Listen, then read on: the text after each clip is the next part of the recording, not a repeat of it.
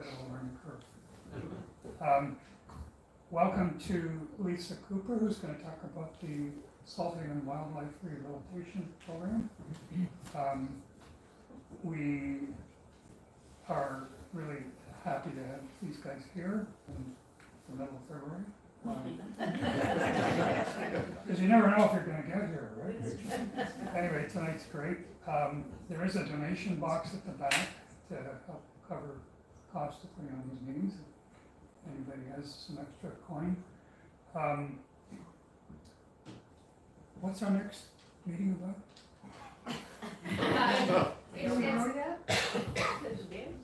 Madeline Sankinen from Parks Canada talking about bear wise. Right, bear wise. The bears may already be on hibernation. So that will be next month. I forget what the date is. It's I think March the 6th or something like that.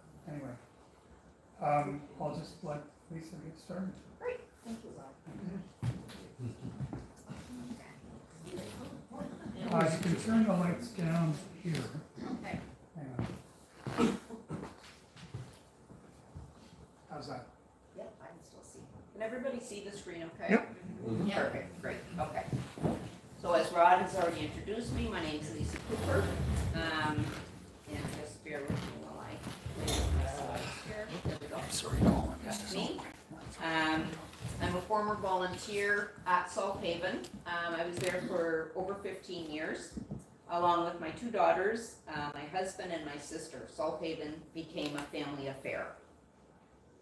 So, there we go. I do need to let you know, before we get rolling with the pictures, that some of the slides might be upsetting or disturbing to some people. And so I've put a little warning in each time before one of those is going to come up. Okay, just so you know. Okay. Basics. What is Salthaven? Where is Salthaven, and how am I involved? Salthaven is located near Strathroy, Ontario, which is midway between Sarnia and London. It was created in 2004 by Brian Salt as a formalized extension of his lifelong passion for helping wildlife. Salthaven actually started many years previously in the 1990s with just 2 volunteers. They administered to the needs of fewer than 50 animals in a year. Fast forward to the present. On a busy summer day, Salthaven receives 150 phone calls per day for sick, injured, or orphaned wild animals. Each spring, 120 new volunteers are taught how to care for the needs of over 3,000 wild animals that find their way to Salthaven's clinic in both Mount Bridges, Ontario, and Salthaven West, which is in Regina, Saskatchewan. I was a clinic volunteer for over 15 years, along with being the volunteer coordinator for several years and organizing fundraisers. What began as a one-room clinic in a chicken coop, and it literally was a chicken coop at one time, with everything in close quarters, has evolved. Come on. Heather, can you help me over here? No, it doesn't want to. There we go, sorry. Okay. Has evolved into a 1,600 square foot building.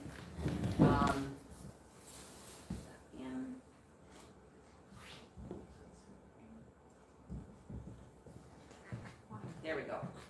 1,600 square foot building. With dedicated rooms for triage, an avian room, which is birds, mammal care, an isolation room, a room for bats to overwinter, a laundry room, there we go, and a food prep room. There are also multiple outdoor enclosed areas for our raptors. There we go.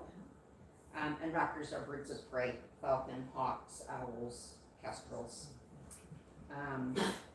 So we have a number of, we call them ambassadors, and so these are our raptors that we have on site, and I'll tell you a little bit about each one.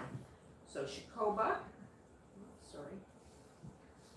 is a red-tailed hawk who is bred in captivity. Shakar is a liger falcon who is native to India, and Spirit is a one-winged, one-eyed American bald eagle who was rescued after becoming entangled in a power line. Brian had to get special permission from the Ministry of Natural Resources to be able to keep Spirit as an ambassador bird. Otherwise, he would have been euthanized. There are also squirrel release pens, pens for recovering raptors. And a community garden. Salthaven is run by 2 full-time staff members, several part-time administrative and media people, and our director, Brian Salt. And I really wanted Brian to be here tonight, but he is in Calgary right now visiting family. The rest of the work is carried out by an army of volunteers who commit to a minimum of 8 hours a week throughout the summer months. The clinic itself operates 7 days a week in the spring and summer months, with 3 shifts running each day. As the season slows down after Thanksgiving, fewer volunteers are required, working shorter shifts. Over the winter, they have a special bat squad who looks after any bats that come in during the cold months and are later released in the spring. These bats would otherwise perish if they were left out in the cold weather. I was just speaking with Brian recently, and he told me that they now have a new enclosed area called the Bat Bungalow.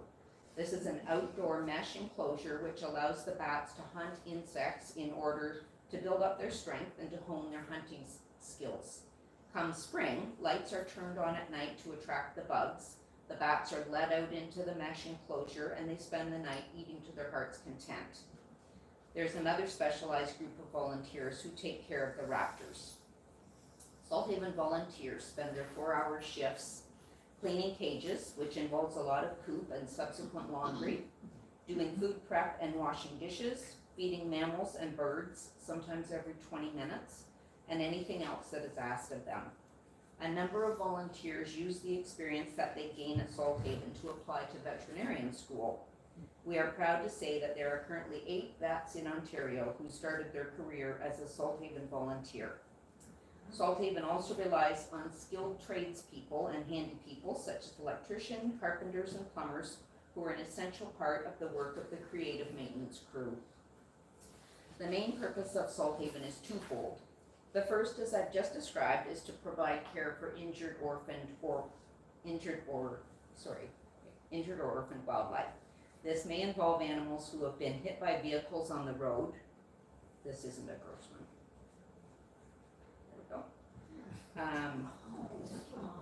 Orphaned birds and mammals whose parents have either been killed or driven off by human interaction, baby birds found on the ground after a windstorm, or animals that have been caught and or injured by our pets, cats and dogs that roam free. The next picture is a little bit perhaps unsettling. This is a picture that's coming up. It's a baby bunny who was caught by a dog or a cat and has lost some of the fur and tissue on its hind end. We refer to this as degloving, and generally speaking, it will heal. It's fairly easy to treat, but it's also avoidable. By law, Salthaven is not allowed to keep is only allowed to take in animals which they feel can be treated and then successfully released back to the wild. Thus their motto, healed, released, and free. Any other animal that doesn't meet these criteria is either not admitted or, if injured, is humanely euthanized by the team of trainers. The other important part of Salthaven is to educate people about how they can live with wildlife without impacting them negatively.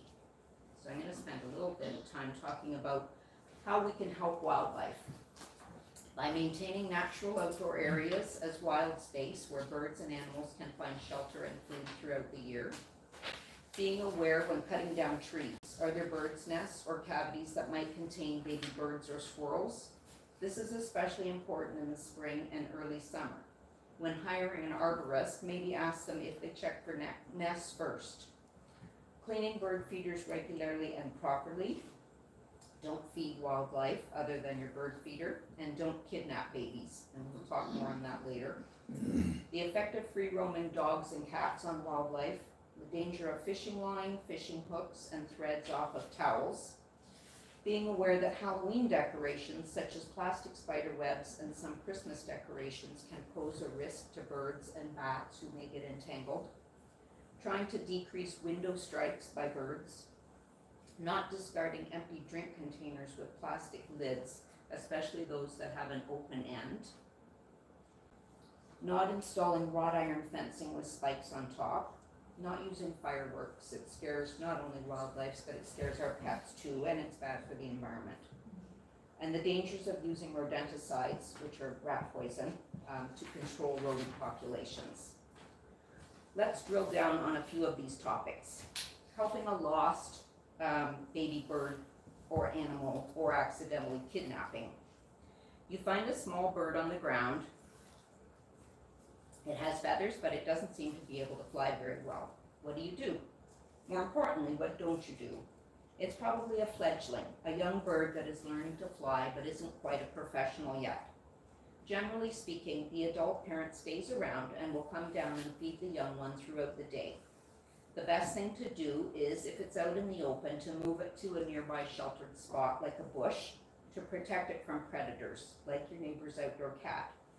Unless it's injured, it will probably be able to fly up to a low branch in a few days. However, if that baby bird doesn't have any feathers, or very few, and if you can safely reach the nest that it came out of, try to put it back in the nest. It's an urban myth that you shouldn't touch a baby animal or else its parents will abandon it. If you ever come across a baby mammal, never give it milk, fluids, or food of any kind unless advised by a wildlife rehabilitator. Giving them the wrong food or liquid could cause irreversible damage to their systems and possibly kill them. What do you do if you find a nest of baby bunnies? Rabbits sometimes make their nests in rather unusual spots, one of which might be in the middle of your yard. They are often well concealed in a small indentation in the ground, lined with soft rabbit hair and covered with grass. Although you or I might not see it, the keen nose of your dog or cat will easily sniff them out and can make short work of a nest of baby bunnies. If you discover a nest and have a dog or outdoor cat, try to keep your pet away from the nest until the bunnies are ready to leave. This is generally about 3 weeks.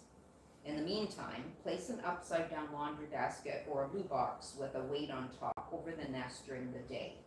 The rabbits will come back to the nest 2 or 3 times a day to feed their young, often at night. Remove the basket at dusk after your pets are in for the night to allow the mother to come back to the nest to feed.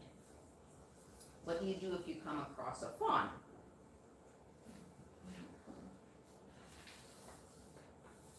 Sorry.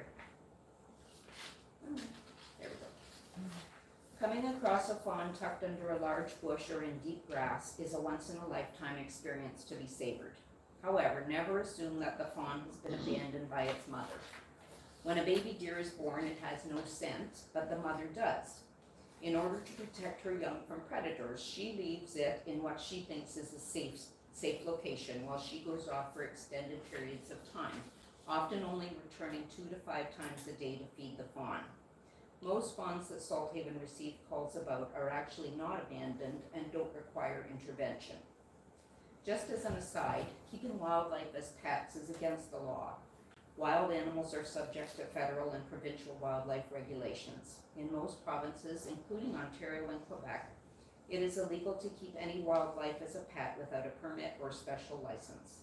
Not only is it dangerous to yourself, once you decide that you can no longer keep the animal for whatever reason, releasing them back into the wild is basically a death sentence, as they are not able to find their own food, and even worse, they've learned to associate humans as a source of food and will approach people that they encounter. Next, we're going to talk about the use of rodenticides. Everybody knows that's rat poison. It comes in powder or different forms. And this was, this information is taken from an article that was written by a Salthaven trainer. Rats, mice, squirrels, and even raccoons can sometimes be pesky and cause damage to our homes. One of the easiest and cheapest ways to get rid of rodents in residential and agricultural settings is by using anticoagulant rodenticides such as warfarin. These products can easily be placed in our homes, barns, and yards where rodents will ingest them. The affected animal then wanders back outside and will never bother us again. This pest control method can almost be more damaging to our environment as a whole, since it can affect the species that we rely on to naturally control rodent populations, predatory birds. Unfortunately, these poisons kill more than just their target. They also kill anything that may eat the sick rodent, including dogs and cats. How rodenticides work after being ingested is that the chemicals cause the animal to internally bleed to death. But before they die, they become an easier target for predatory animals such as owls, red-tailed hawks, and others. When predatory birds ingest any rodent that's been infected by a rodenticide, the raptor's health is at risk. This is known as secondary rodenticide. Owls and hawks play crucial roles within our local ecosystems. In fact, one raptor can eat 1,000 rodents per year, and a family of screech owls will eat 12 mice per day. Each of them has responsibility in controlling prey animal populations. By interfering with the natural mechanisms within our ecosystems, we often do more harm than good. Humans may think they are contributing to population control when they use various rodenticides, but in reality it is just disrupting the food chain and directly harming those who help control it. There is nothing sadder than seeing a beautiful bird like this owl who is reduced to being unable to even stand on its own. The chemical reaction that is meant to kill the mouse or rat has the same effect on the bird, cat, or any other animal who eats it. Aside from predatory birds, rodenticides can also be detrimental to other species and even children or family pets. With so many other species at risk of exposure to rodenticides, are they truly worth using? The key to preventing non-target animals from coming into contact with rodenticides is by being proactive and taking the necessary measures to reduce attraction and accessibility to the home, as well as avoiding the use of rodenticides altogether. In cases with suspected secondary rodenticide, vitamin K is administered in the hopes of promoting clotting to stop the internal bleeding. Fluids are also given if the animal is found to be dehydrated. As a community, there are various ways we can help contribute to the conservation of wildlife and prevent such tragedies that occur. The first is educating others on the effects of rodenticides, their mechanisms of action, and other alternatives to rodent population control. We are going to now touch on nuisance animals. As much as most of us love living amongst nature's creatures, sometimes they become unwelcome guests. It is important to consider the source of what is attracting the unwanted critters, whether it's skunks, raccoons, or even flying squirrels. For example, around the home, whether it's garbage, compost, bird seed, recycling, or things in the yard, these are all seen as food sources for wildlife. So keeping these secure will limit attraction and reduce the requirement of any sort of intervention. You can also seal openings around the home to prevent unwanted guests from entering access points, as some can squeeze through openings the size of a dime, particularly bats. Live traps, non-lethal deterrents such as cayenne pepper and peppermint soap, and humane snap traps can limit non-target animals from being harmed. However, trapping and removing adult nuisance animals in the spring can lead to a nest of dead babies when their parent doesn't return to feed them. A better approach is to try and make the nesting area inhospitable for the animal. Loud noise or music, bright lights, or the scent from a well-used dog blanket may act as enough of a deterrent to encourage her to move the babies to another site. Once she has vacated the nest with all of her young, close up any openings that may be used again by another animal. If you find a nest of baby skunks, oh, I'm sorry, I didn't advance that. That was the raccoon. That was on my own deck, and it's because I had left my bird feeder out. So, yeah. If you find a nest of baby skunks, there we go. They're so cute. Under your porch or shed in the spring, just leave them alone.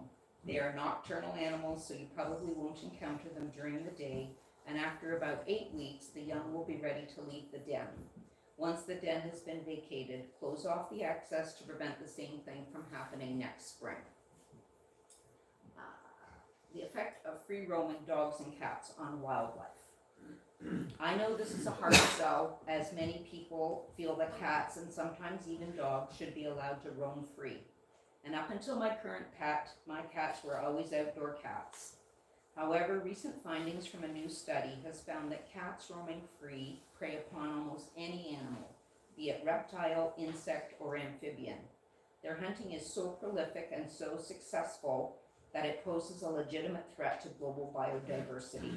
What's shocking is just the indiscriminate nature of their hunting, said Christopher Lepchik, who was the paper's lead author. The paper published in Nature Communications found that domestic and feral roaming cats will hunt or scavenge more than 2,000 species. Almost half of the victims were birds, followed by reptiles and mammals. The author also said they also found a surprising number of insects, including emperor dragonflies and endangered monarch butterflies. Their menu includes nearly 350 species that are threatened, vulnerable, or endangered, including the little brown bat. I can attest to the fact that my cat is quite happy being an indoor cat. She stays safe and free from disease and doesn't get the opportunity to kill other critters or become a meal herself. Bird feeders. Many of us enjoy feeding and watching birds and other critters that come to our feeders.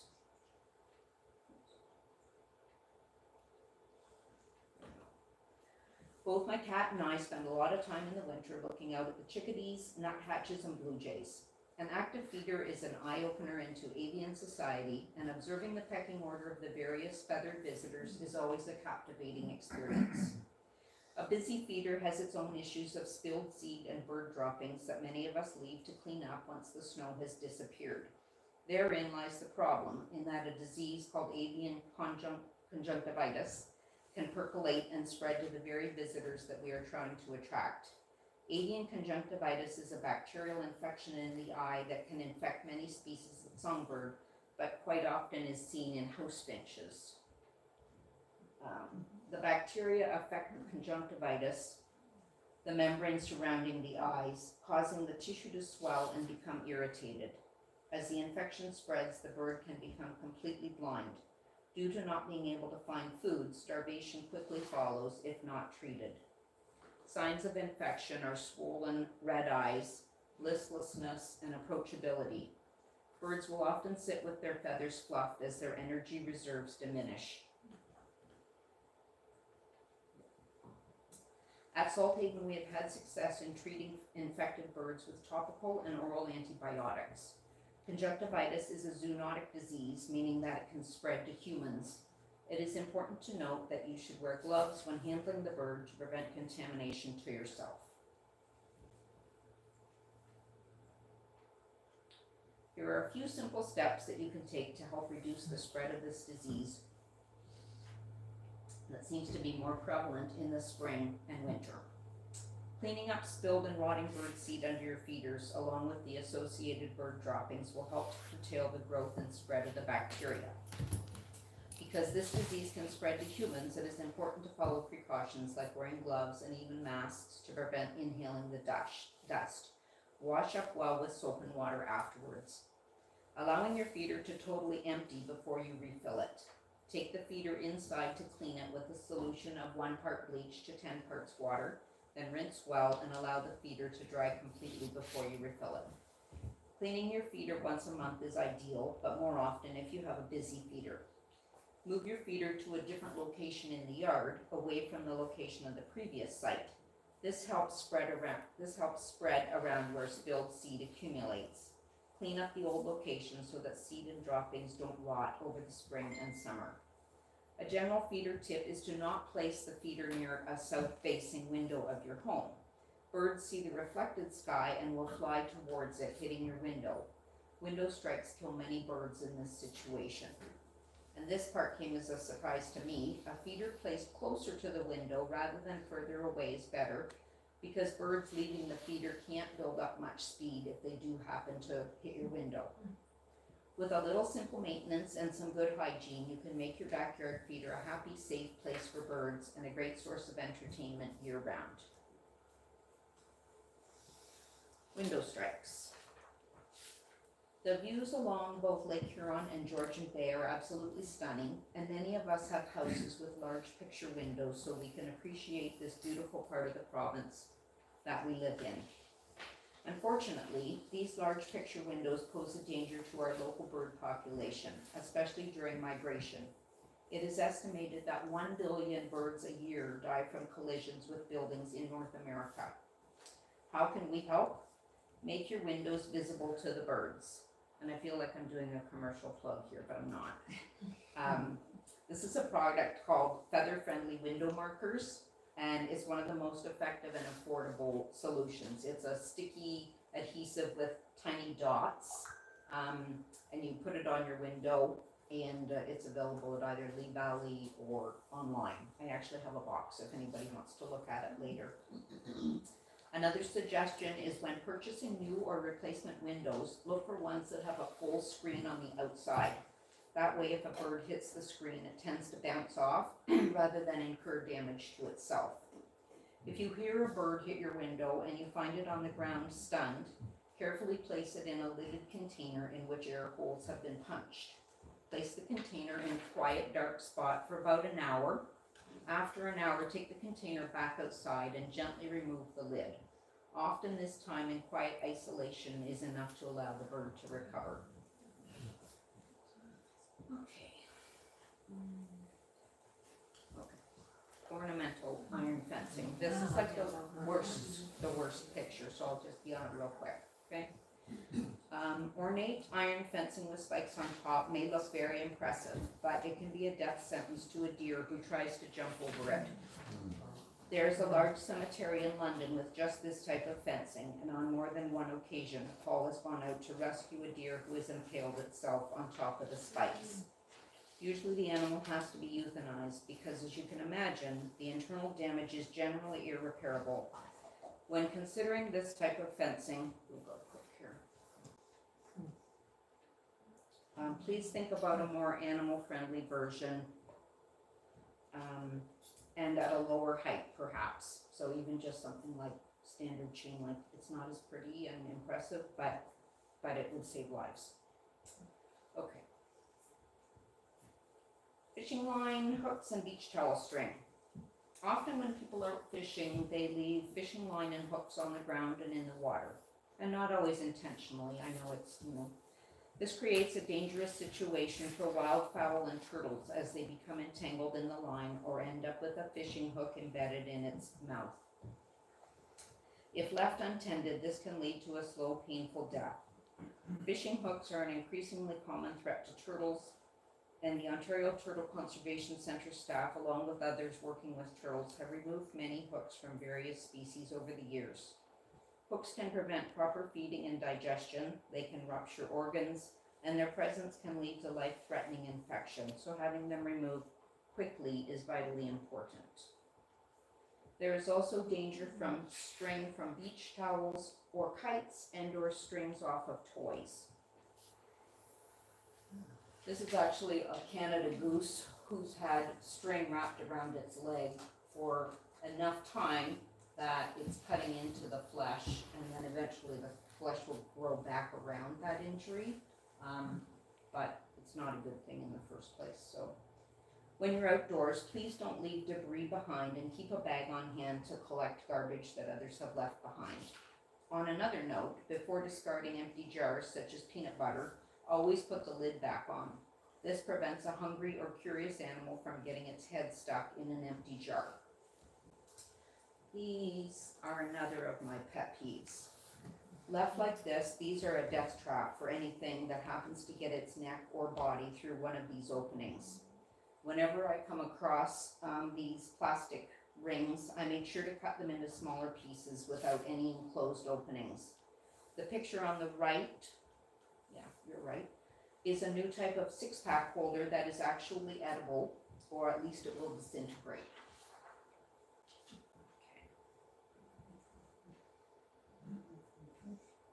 Helping our local turtle population. There are 8 native species of turtles that call Ontario home.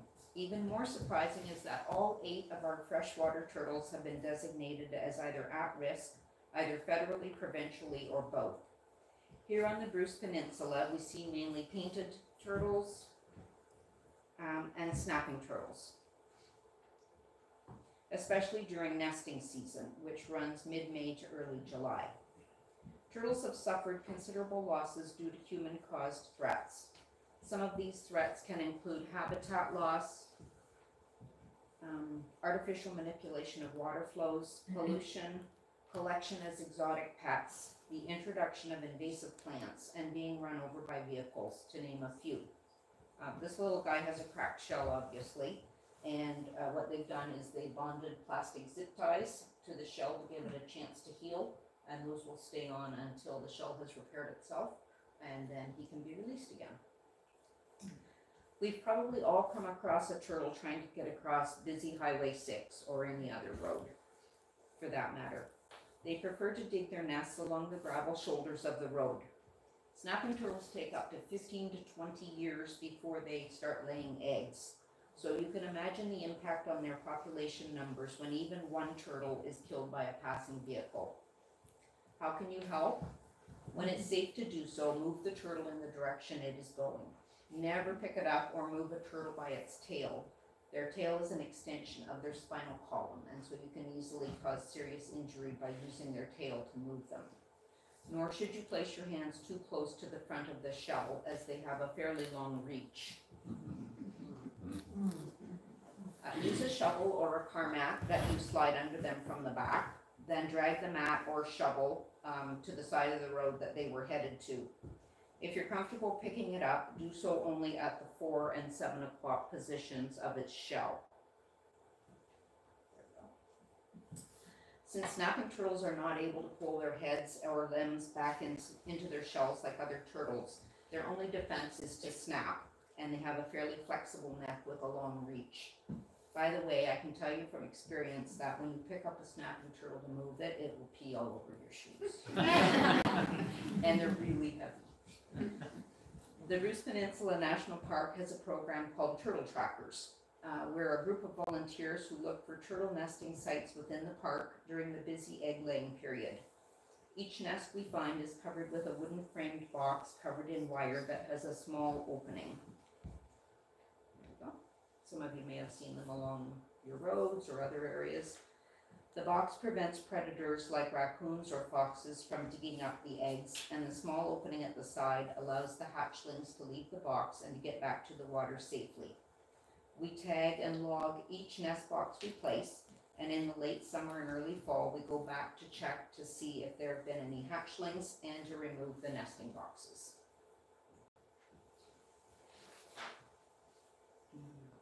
So you can see that even though we've already placed a nest box in one area, they must like that area because another one has come along and is also digging and laying eggs.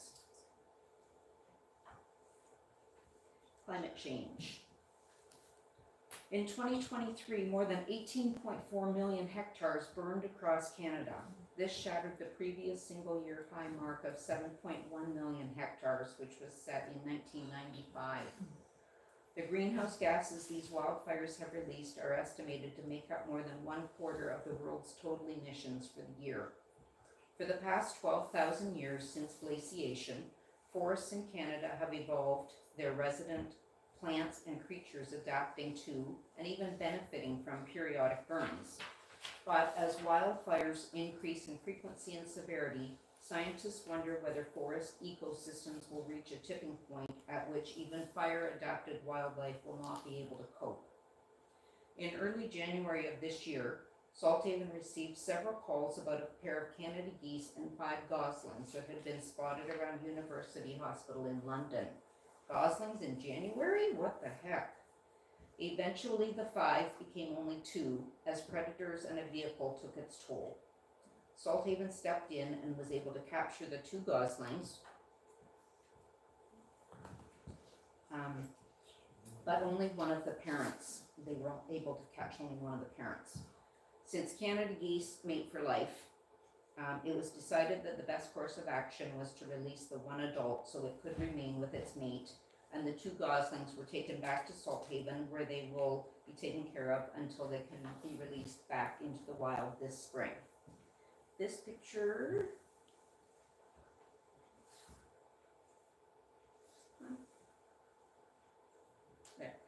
This picture was taken a couple weeks ago of the same two goslings that were brought in, and you can see how quickly they grow. So why bother? Why bother trying to protect wildlife, birds, and reptiles? Protecting wildlife is essential for maintaining the balance of nature and for preserving our environment for future generations. Every species on this planet plays an important role as part of the natural cycle of life, so it's important that we take action to conserve wildlife. To help protect wildlife, it's important to understand how species interact within their ecosystems and how they're affected by environmental and human influences. When we negatively impact one species through human interaction, we cause a ripple effect that impacts other species. From a more practical point of view, protected areas that support thriving wildlife populations generate revenue through tourism, creating local jobs, and fostering economic growth. Moreover, maintaining healthy ecosystems enables sustainable harvesting of resources such as fish, timber, and non-timber forest products. I hope I've been able to highlight some of the good work that Salthaven does and offer a few tips on how we can better learn to live with local wildlife and bird populations. Salthaven's public education programs focus on introducing people to the uniqueness and diversity of Ontario wildlife and the work that Salthaven does to help sick, injured, or orphaned wild animals. We feel strongly that people of all ages can be inspired to develop a lasting passion for improving their environment. Salthaven is proud to have a strong tradition of making connections between people and wildlife. If you visit their website, and I have the link later on, there are a number of helpful videos and information in the event of finding an injured or orphaned animal. Unfortunately, there aren't any local wildlife rehabilitators up in this area, so we often just have to do the best we can with the knowledge and the resources that we have. I have a handout at the front here that has a list of organizations that provides these kinds of services if anyone is interested. Salthaven relies on support from individuals, businesses, foundations, and fundraisers to carry out their work. They strive to promote the well-being of wildlife and their habitats through rehabilitation of sick, injured, and orphaned wildlife and through public education programs. Thank you for inviting me here to speak tonight. I wish Brian could have been here himself, but perhaps another time. I'll finish up with just a few more cute slides of some of my favorites. So this is a chipmunk. And we feed them with these little tiny syringes that are, we load with the right amount of formula, and that's based on their weight. They get 5% of their body weight. And usually it's about every 2 hours, I think. Hummingbird. Being able to see a hummingbird up close is just such a thrill. And so it's got a little tiny eyedropper, and there's nectar in there. Baby mourning dove, and so we try to simulate how it would feed from its mother by putting its beak into her mouth and down into the crop to get crop milk or seed. So that's what that red thing is. Baby blue jay, they've got the most character. He's getting fed a cricket. So we feed some of the birds crickets, mealworms, fruit, and seed.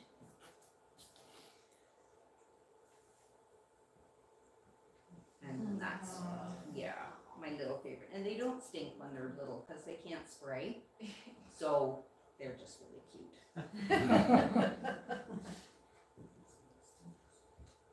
Looks a daisy. All right, I think I went too far, but anyways, does anybody have any questions? No? For you to find say a bird hit the window or the car and I think maybe the wing is broken. Yeah. Do we call you and somehow get it there? No, I wish I had was able to help things up here, but there really isn't anybody. What you can do is take a sheet and then just try to find the closest one, which isn't close. There's Guelph. There's there might be something in Barrie. What I've done before with another lady that I've met who lives up in Tobermory is she'll get a call about an injured bird, and then we'll drive it halfway down, and then we've made arrangements with, say, Salthaven, and they'll send somebody halfway up, and then we just pass it along. But there isn't anything close by. It would need to have a wing wrap, and then that would have to be left on if in fact the wing was broken, left on for a period of weeks and then released again. And their bones are hollow, so they actually can heal fairly well. It's just that it has to have the right, and pain meds and stuff like that. So, yeah. Any other questions, comments? Is there a percentage of veterinarians that also look after wildlife? Or is that what you got on the list that you're gonna? That's wildlife rehabilitators. That's May. I mean, if you have a vet around and you had an animal, you can always call them and ask them, even if it's just to euthanize. Because to me, that's at least doing something to get it out of its misery, right? If it's a bird with a broken wing or something that, that we can't do anything for just because we don't have the resources, that at least might euthanize it for you. And I did talk to the vet down in Wyerton once about turtles, and he said, yeah, if he was asked to, he could euthanize a turtle. Okay. Yeah. So sometimes that's, the most humane solution we can offer. Yeah. Anybody else? Yes. How long was it for the baby skunks before they spray? Oh, before they spray? Well, we usually released them around 4 to 6 weeks, and they weren't spraying then. So they're kind of getting ready. When they get mad and they're trying to kind of let you know that they're not happy, they'll stamp their feet. So if you see a skunk doing that, then it's like, okay, I'll just back off. Yeah. But once they've sprayed, they can't do it again for a while, and that's their defense. So they're only going to spray if they feel really threatened. So, anyways. Yeah. Anybody else? Yes. In terms of turtle rehabilitation, do you guys take care of most of them on site, or do you work with the site in Peterborough quite often and their turtle program there? Yeah, that would be the closest if there was an injured turtle. That would be the closest where it would have to go. Yeah, they do keep them down at Salthaven when we get them in, but even sometimes then they're beyond what they can help. So then again, we do like a car shuttle to get them up to Peterborough. Gotcha. Yeah. Anybody else? Yes, Rob. How is Salthaven supported? I know there's a lot of volunteers, but Yeah, donations. They get some grants sometime, like Trillium grants. But the majority of it is through donations and fundraising. Yeah. So, and Brian has basically dedicated his life to doing this. It's a 24-hour, 7-day-a-week job. Like, you can't just say, oh, sorry, I'm going away this weekend, so I can't, look after this. And they do have volunteers and 2 paid full-time staff who will step in and help. But it's a commitment. It's a lifetime commitment. So. What would be your average time that you would keep an animal, a raptor, like a hawk? Until, what they will do is they'll get it in and assess it to see what the issue is. I mean, if it's a broken bone or whatever, then obviously they'll keep it until it's healed, or rodenticide, rat poisoning. But then once it's getting to the point where they feel that it's almost ready to release, they test fly it. So they put what they call jesses on its leg, which is a leather strap. And then they test fly it to help it build up its muscles in its chest. And then they will also let it practice hunting. So in its pen, they'll put like a wading pool with no water in it, and they'll put some live mice in there. And then they make sure that the animal can hunt on its own before it'll be released. So it could be, a short time would be 2 to 3 weeks, but it could be there for a whole winter or a whole season. Yeah. So I mean, it's an expensive endeavor when you've got something like that on hand, because then you have to have food for it and the time and the energy and that to work with it. Yeah. Anybody else? Yeah. Does he have any intentions to open up another center in Ontario? Has that ever been considered? I don't think so. He's in his 70s. Yeah, he's not a young fella anymore. I think he would be really happy if he could find somebody to take over the one in Mount Bridges for him. And the person that runs the one out in Regina actually worked with Brian for many years, and then she moved out there with her partner and had enough skill and knowledge that she was able to open up with Brian's support. So, which is great. There was actually an article on her a few years back. She had gone in and rescued a number of garter snakes that had gone into the basement of somebody's house. I think it was on CBC. And it was in the fall winter, when the snakes were looking for somewhere to go. And so Megan went in and got them all out of these person's basement foundation and overwintered them, and then was able to release them again. So, yeah. As I said, there's some information and brochures up here. Thanks again for having me. I really appreciate the opportunity to talk to you folks about Salthaven. Thank you.